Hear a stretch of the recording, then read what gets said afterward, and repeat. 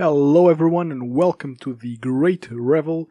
I'm your host Bosseidon, and today, of course, with Modern Horizons 2, I can't help but talk about it, After this whole Modern Horizons 2 thing is done, I will be looking at metagames and results and whatnot, but I think that not talking about Modern Horizons 2 right now is just not the move. Like, I'm really excited about it. The set looks amazing. There are lots of fun cards that are being spoiled, some really strong, some really fun, but I'm really excited to play with this set.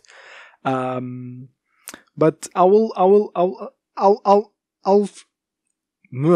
that sentence got away from me. I want to make a set review, like a proper set review, after everything's been spoiled and probably released, because the set's being spoiled and then immediately released on Magic Online.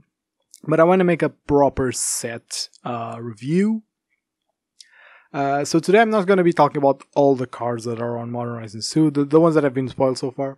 I do want to talk about the ones that I'm going to be playing, that have been revealed so far.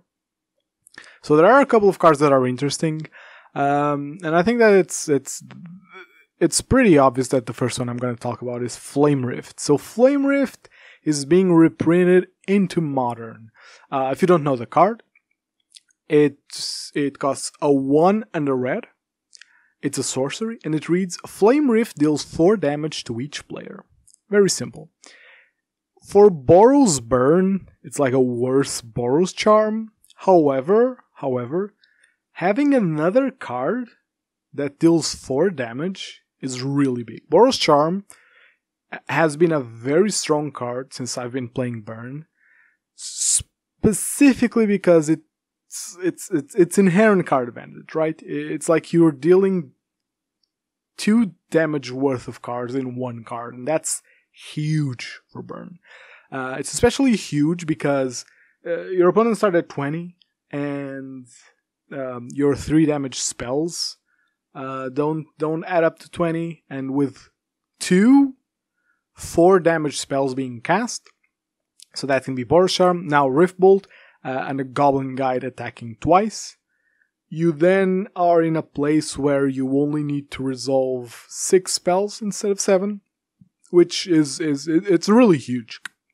So Flame Rift is being printed. The card's really strong. I think that I'll be testing out 4 when the set gets released. The symmetric damage isn't irrelevant, by the way. So do be careful about that. My first iteration of the deck with Flame Rift will be cutting. Well, I was already cutting Eidolon of the Great Revel. Now I'll probably be cutting some Skullcrack for this, just because this is a better main board card. I'll be testing out 4 at first, even though I think the correct number might be 2, as like Boros Charm 4 and 5 and 6. But I will be testing 4 just to see how well it performs. I think that in a deck like Burn, when you're trying out new cards, you want to max them out to see how they perform. This can be not true if it's like one of those cards. Like if you wanted to test Grim Lavamancer, it would be hard to test at more than 1 because the second one is always awkward. And it's the reason I still haven't tested Biblioplex from Strixhaven, because I think the card could be really strong, especially now. If you're dropping a creature for another sorcery, then Biblioplex is probably really strong at going long. But I still haven't tested it out because it's gonna be a single, and I kinda don't want to play tons of matches with it, just to get a feel for it. Especially with Modern Horizons 2 coming out so soon. But it's something that I do want to test in the future. I do think that Flame Rift won't make Burn that much better. I think it's a nice buff, but not something that would push the deck to a place where it's too strong or even, meta relevant. I do think that Burn cannot be meta relevant anymore. not because of power, but because whenever someone wants to get into the format, now they don't default to burn. That used to be the case, someone wanted to play modern and they ask, hey, what deck's cheap and easy to play? And burn would be the answer, which, is fair. The deck is kind of cheap, especially compared with other decks that play very expensive cards. We play a lot of commons and uncommons that are just cheap. And the deck is honestly easy to pick up. Like, you can pick up burn and win a couple of games just because, Plan A is very simple. It plays simple cards. And of course, I think I've talked about this, that I think that burn's easy to pick up, but hard to master. But the easy to pick up part is the relevant one here.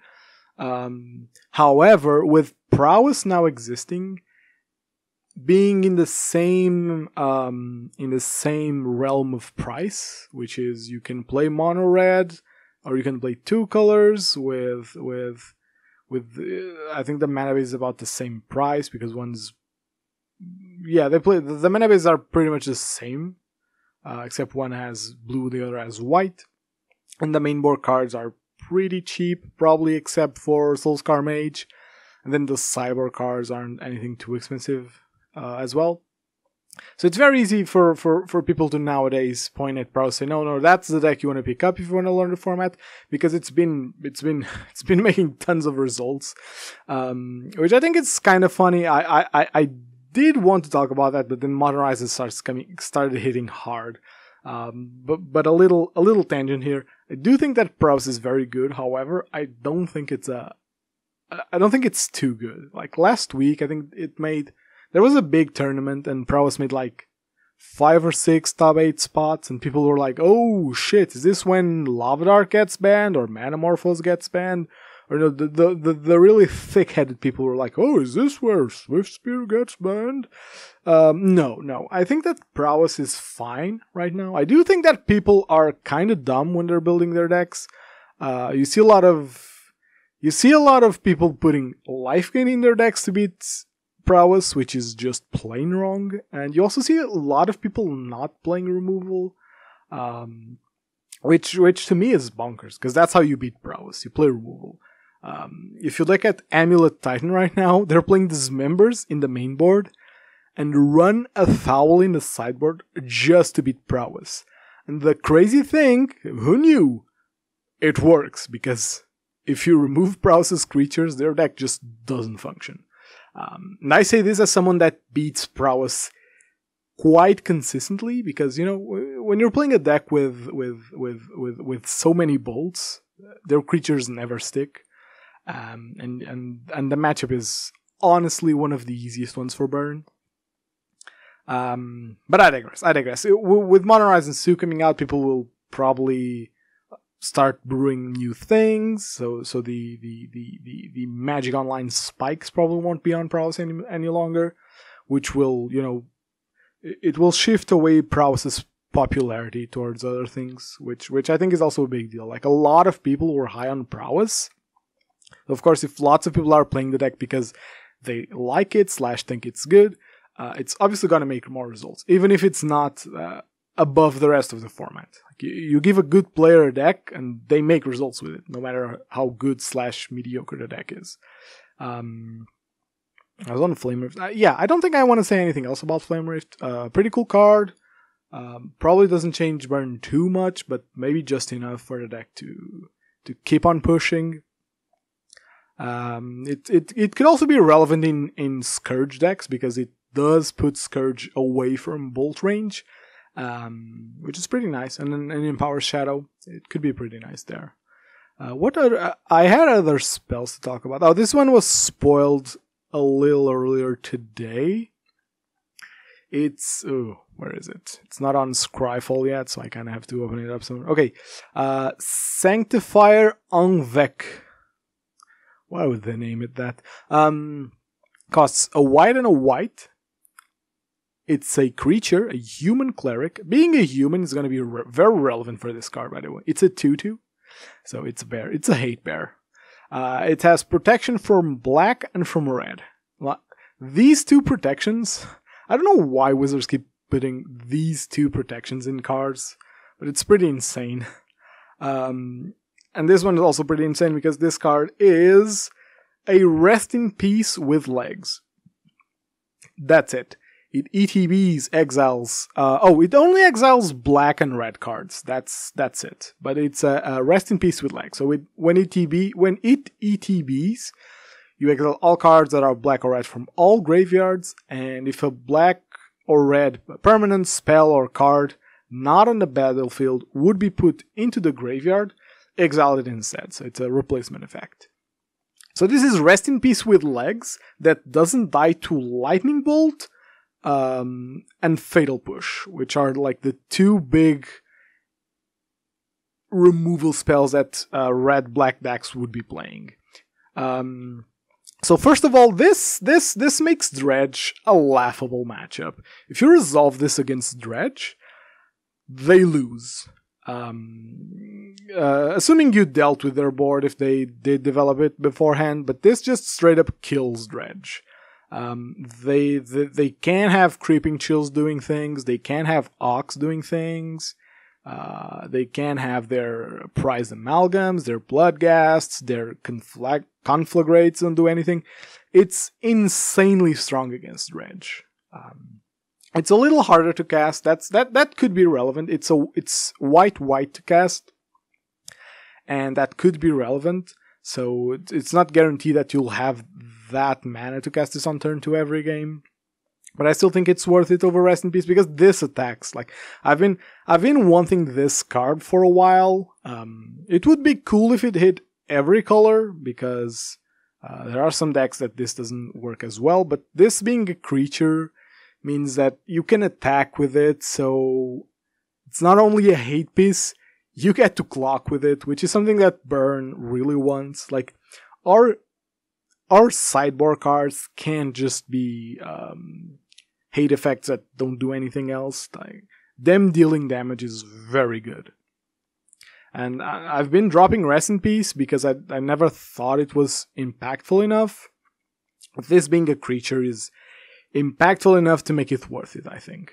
Because now you can just play the control role. You know, since Dredge can kill this, you can just sit on it. Unlike Rest in Peace, like Dredge could kill Rest in Peace, so you couldn't just sit on it and, chill out, play the control role, take it slow. So I'm really excited for this card. But I gotta say, I kind of feel for my Dredge bros because, wow.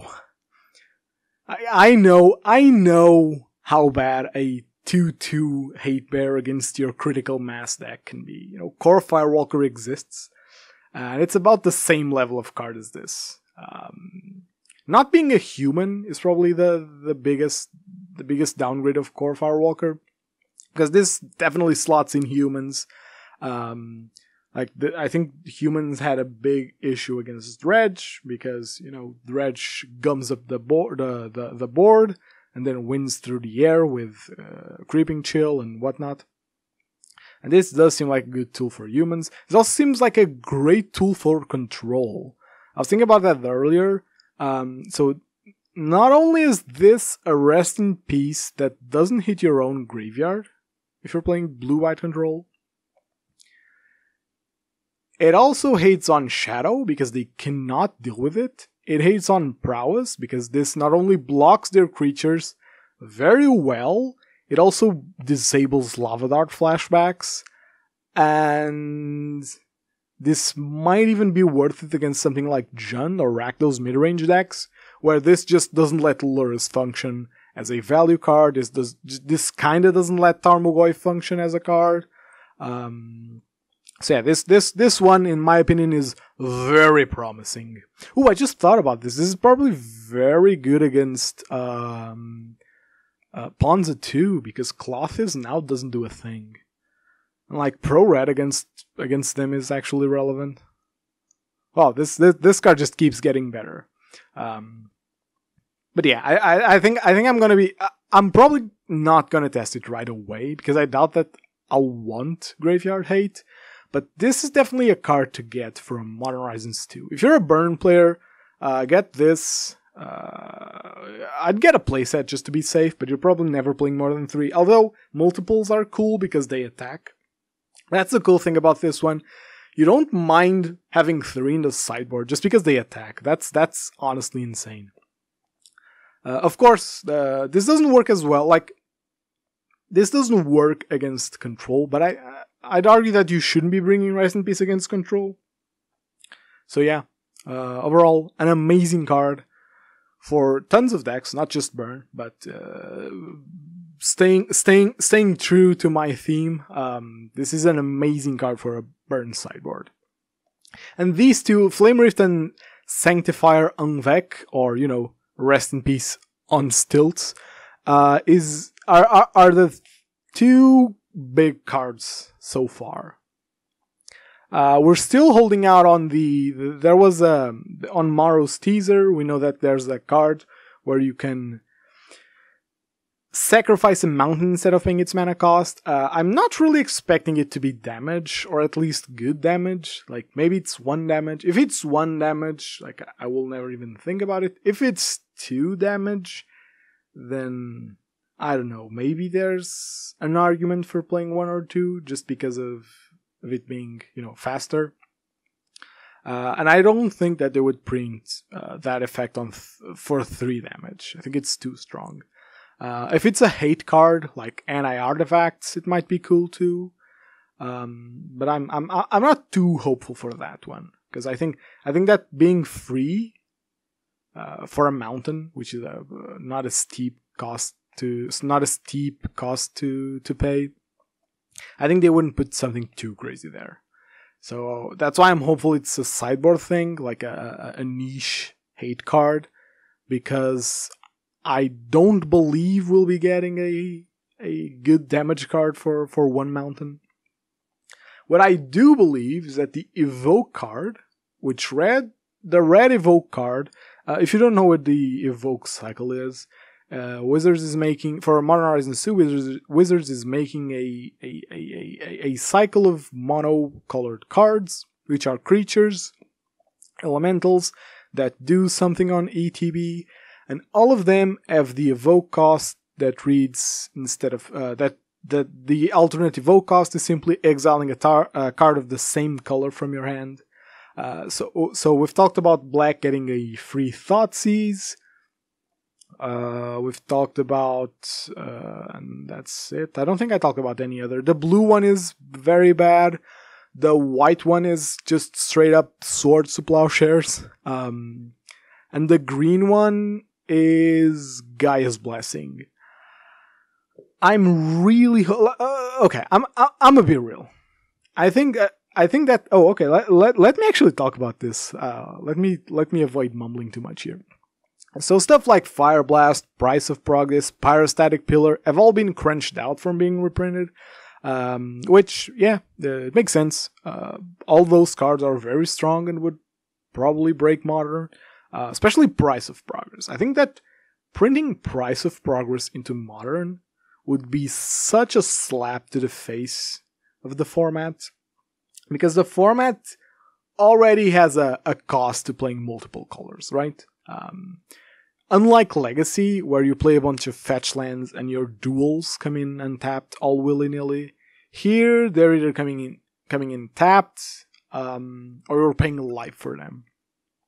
So I think that Modern already has a somewhat steep cost to play multiple colors. However, I do think that Blood Moon might not be enough to dissuade people from playing too many colors, or like just greedy lands.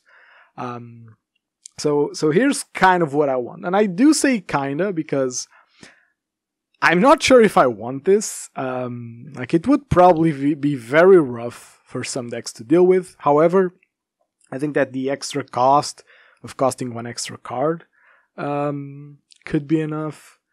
But I'm kind of hoping, and I know it won't be, by the way. I know that Wizards gonna make a shitty red card for the Evoke cycle.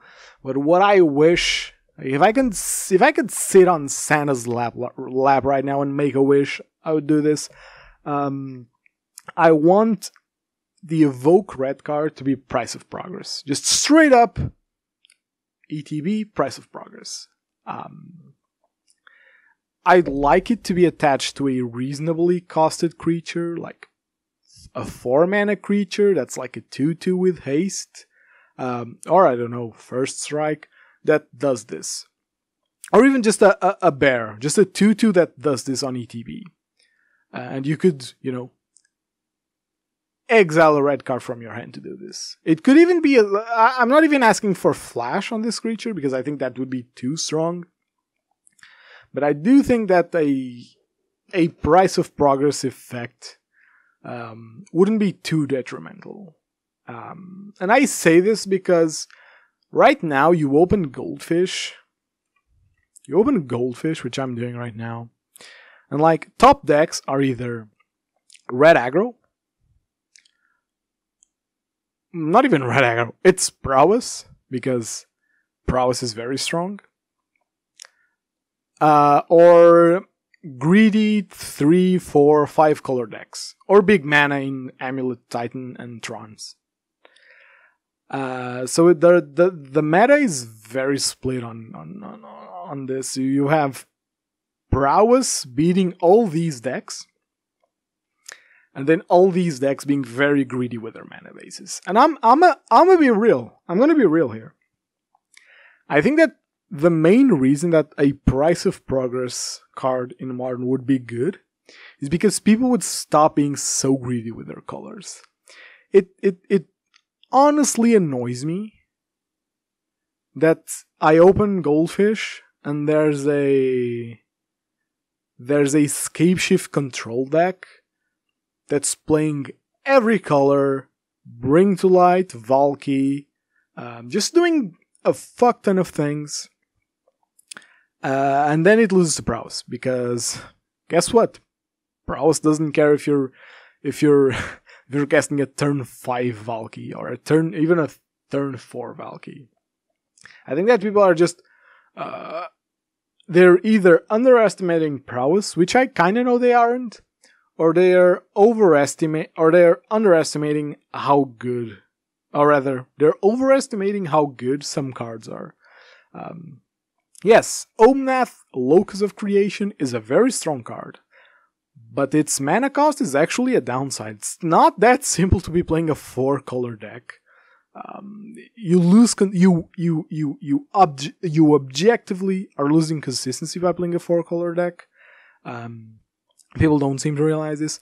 I also think that Renin 6 is very poorly positioned right now. Like, I genuinely don't know why you'd sleeve up a single Renin 6 in a prowess meta. The card is very poor against prowess. It literally does nothing except it only taps you out and says, hey, prowess opponent, if you want to kill me, go for it.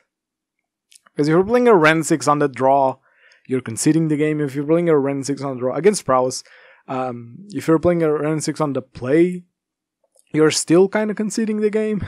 So, I don't know. To be fair, Time Reveler is also not amazing against prowess, because half their threats have haste, and their direct damage spells, especially in the Lava Dart, can kill Teferi after it bounces something. So I think that people are just giving too much credit to some cards, and that makes them, keep losing against aggro, especially prowess, because prowess is fast and plays burn spells, which are very versatile. They kill a lot. They kill creatures, they kill face, they kill walkers. So here's the kicker. I think that a Price of Progress card in Modern right now would push people to not play so greedy with their mana bases. And if people aren't playing greedy mana bases, their decks are actually better. So I think that a red Evoke card that's a Price of Progress, which I would love for my deck, because I think that big mana in Amulet Titan and Trons is too unpunishable. Like, you don't really have strong effects against them.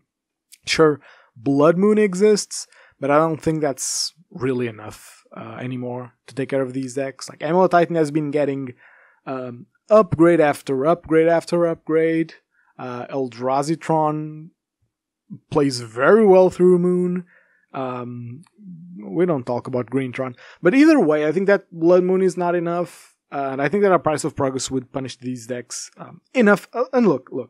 It's not like I want these decks to stop existing, because they wouldn't. I think that the only deck that plays Price of Progress is Red Aggro. Burn plays it for sure.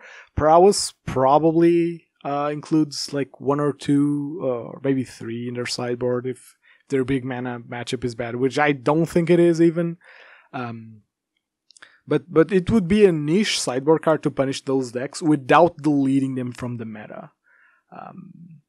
I think it's important to have hate cards of that caliber to keep things down. Because there's plenty of hate cards against Red Aggro. There's plenty of hate cards against Graveyard. There's even quite a few hate cards against Control.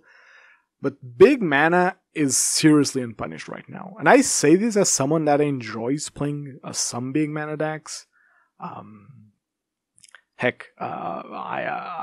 like playing Amulet Titan. It's a really fun deck.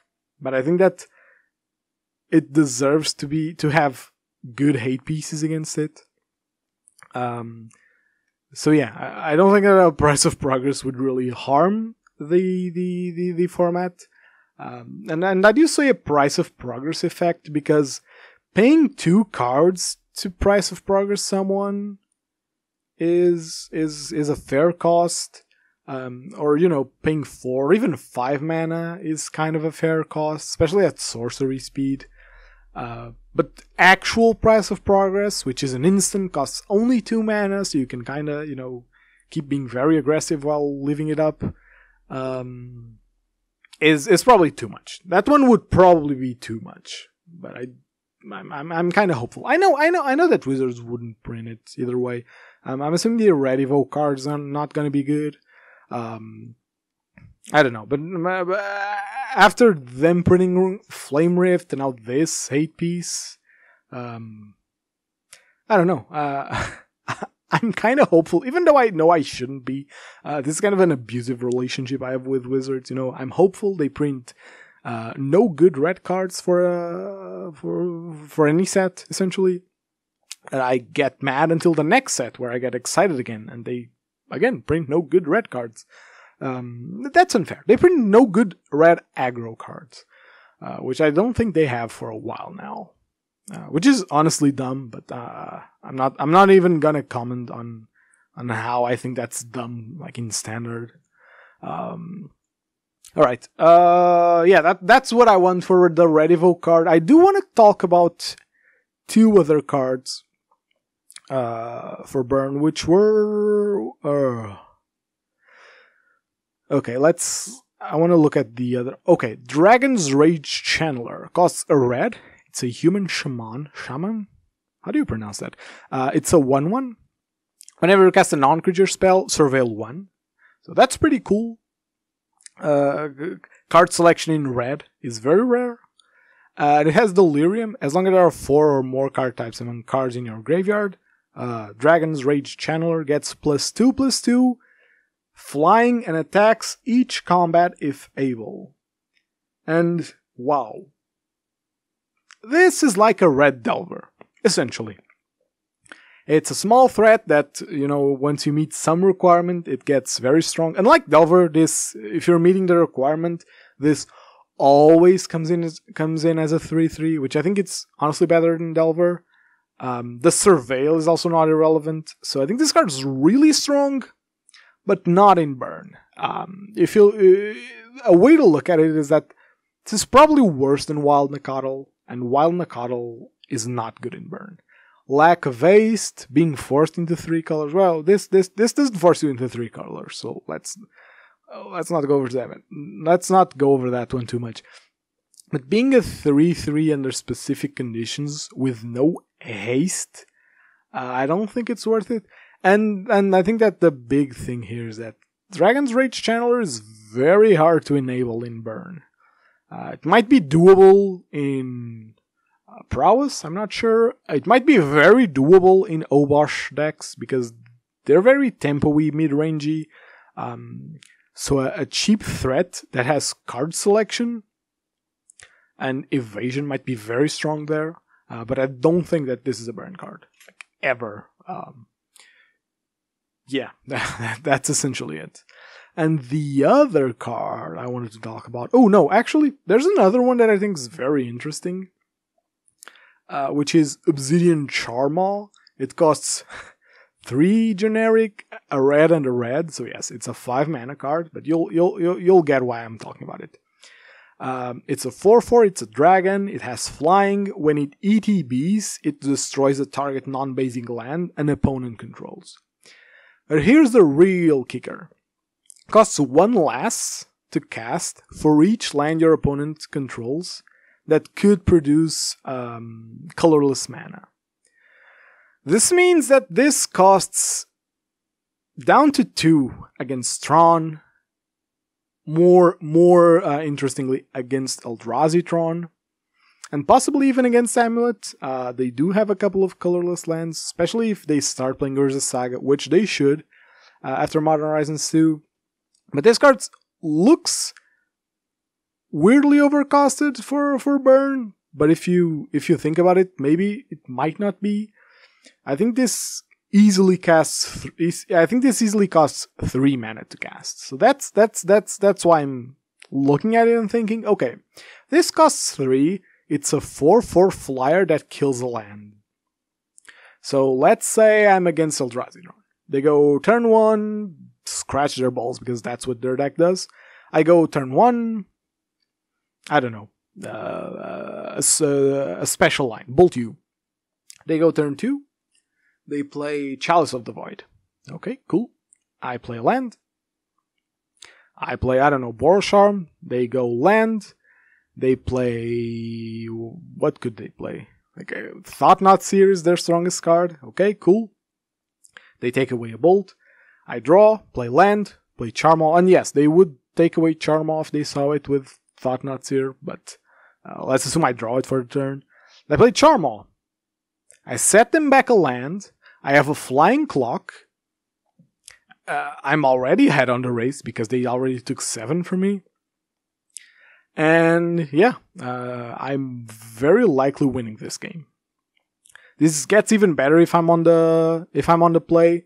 So after they cast that Chalice, I untap, play the third land, play this, set them back a turn, have a clock on the table. It does look very strong against Eldrazi Tron, which is why I wanted to talk about it. We have no tools to beat Eldrazi Tron, like, properly. Yes, playing the Incinerator version of Burn is good against Eldrazi Tron, but that's like a whole shift in the deck's playstyle.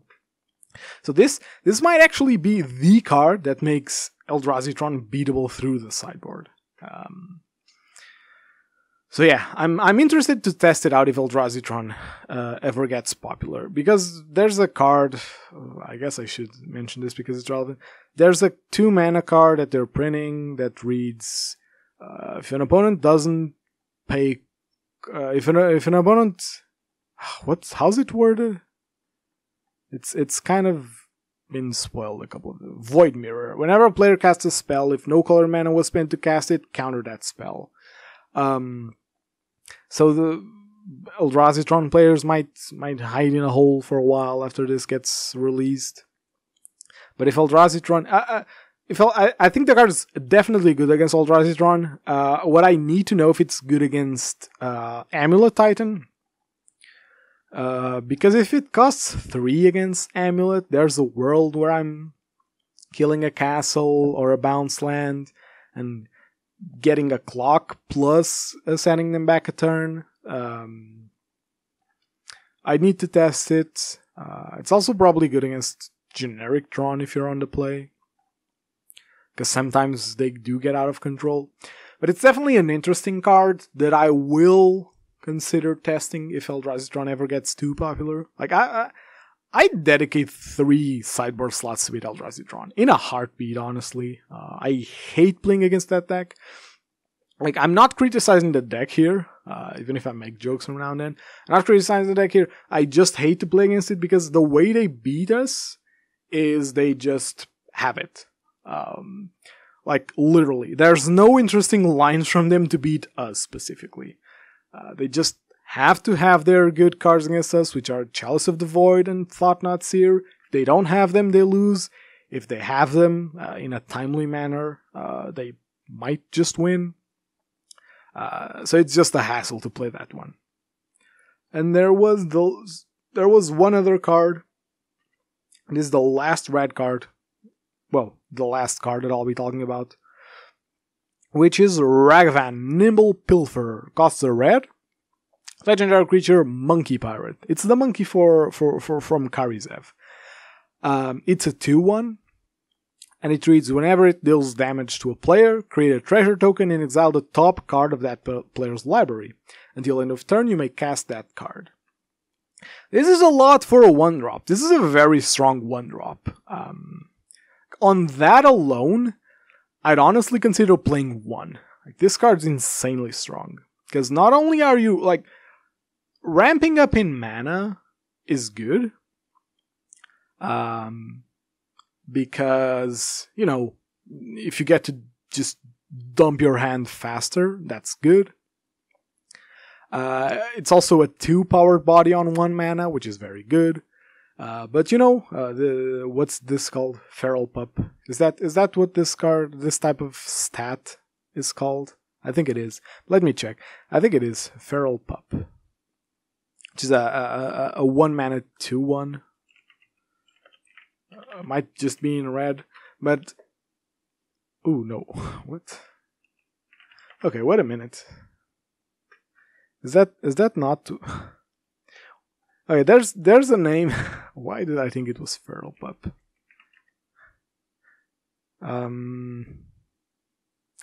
Jackal Pup. Okay. Fearless. Wait, what did I say?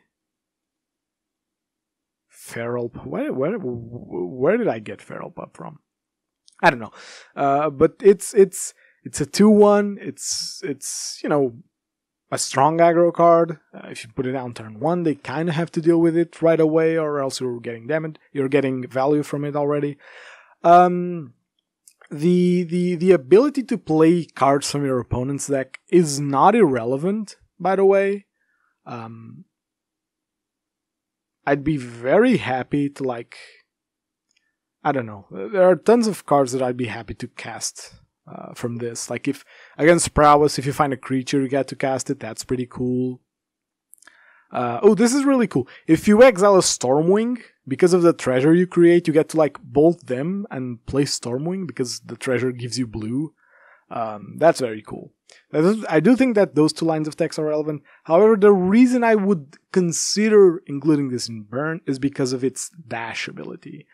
So it has dash, which means you cast it for its dash cost, which is a 1 generic mana and a red mana, so 2 mana. It comes in with haste, and you bounce it back to your hand after that. And that's cool. If it's coming in late, you still get to use it to deal damage. Like, you know, when you're in top decking mode, you have probably more mana than you want to use, so you get to do this. This card is very interesting. Very interesting. I might consider playing 1. I think this does get, like, exponentially worse in multiples. Like, I would never want to draw a second one. I think that's about it. So I think this fits, like, the Grim Lavamancer and Biblioplex slots, where it's like, it's a very valuable card, but it's very, like, it's kind of off plan. You kind of have to wait to get value from it, and it's a bit weird. But I'm honestly tempted to test 1, see how it feels. Yeah, the card is very interesting. It's obviously going to be very strong in other shells. Like, I think Obosh plays this. I don't know, Prowess might even win a couple. It's a very strong card. So I do think it will see some play. I don't think it's busted. I wouldn't, like, build around this card. I wouldn't make a deck specifically made to play around this card. I don't think it's that good, but I do think it's a very strong 1-drop. It might be one of the... It might be contesting for one of the best 1-drops in red, which I think does... Well, it kind of doesn't say too much, because red 1-drops are kind of scuffed when it comes to power. Like, yeah, Goblin Guide's really cool, but it's still only a 2/2. The Prowess Boys are cool, but they have their limitations. The Red Delver I talked about earlier is also pretty cool, and now this one. So those are easily my favorite 1-drops, or the good 1-drops, I'd say. And I'm very interested to see how this little monkey evolves in the meta. I think that's pretty much it. I don't think I want to talk about anything else. As I've said, I do plan to make like a proper set review when everything's said and done. But that's probably going to be a slightly different format. Like, I might include images. I think it would be good. It's probably going to be longer. It's probably not going to be a actual podcast episode. It will just be, something parallel to that. So yeah, I don't think I want to talk about any other red cards. There's a Prowess 2-drop, but I don't think it's that good. It is a wizard, but I think it's very Prowess only. That's pretty much this has been the Great Revel, talking about Modern Horizons 2. The only thing I want to say before I go is, if you want to know when I release episodes, the best place to follow me is most likely on Twitter. You can also subscribe to the YouTube channel, because that's where I'm posting them, although I do want to post them somewhere else, because podcasts on YouTube are not great, because you can't listen to them like on the go or anything like that. So I will try to upload previous and this episode to somewhere else. Anyways, thank you for listening in, and see you next time.